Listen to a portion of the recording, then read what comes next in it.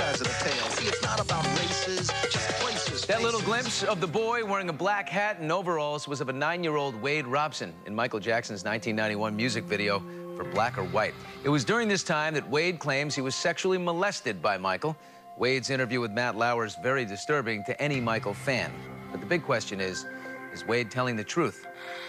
I'm a father, and I became a father 2.5 years ago to this beautiful baby boy. And during the first 18 months of his life, I collapsed into 2 nervous breakdowns, terrifying nervous breakdowns. At that point, I had no idea what was wrong with me, what was going on. During the second one, this thing happened where I started looking at him and imagining him being a victim of the sexual abuse that I was at the hands of Michael. And for the first time in my life, I began to realize that my completely numb and unexplored feelings in relationship to what Michael did to me might be a problem, and maybe I needed to speak to someone about it.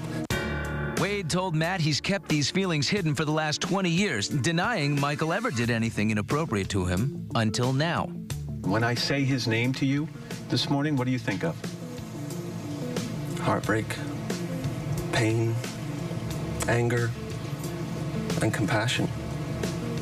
There's no excuse for what he did to me, and I believe many others, but he was a troubled man, and every effect has its cause.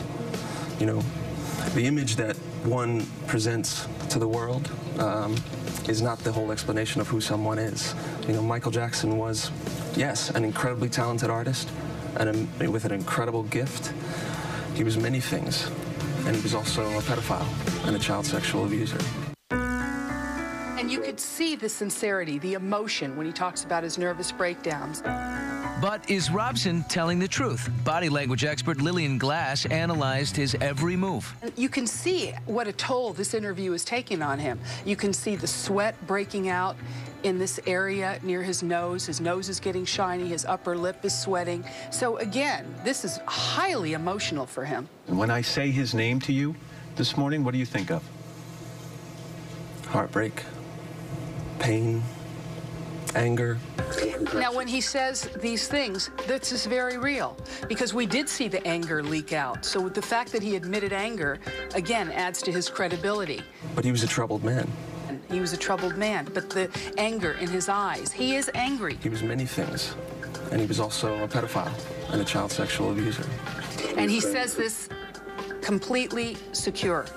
He does not waver in his voice. He says, he shakes his head yes, and he looks directly at Matt as he calls Michael Jackson a pedophile. Overall, in my opinion, he's telling the truth. But what about Robson's body language back in 2008 when he professed Michael's innocence to Access? We covered the trial, and you were one of the few people to stick up for him. Lots of blinking. A lot of times when a person shows signals of deception, you'll oftentimes see a lot of blinking behavior. And why do you think that was? And why was it important for you to stick up for him? Because he's always been a friend to me. That's what you do for friends. You tell the truth, you know? There's a big difference in 2008 and today. In 2008, we see a lot of signals of deception. We see a lot of blinking. We see him shrugging his shoulder. We see his voice die off at the end. And we also hear him say, that's what we do for friends. So in essence, he did his friend a favor.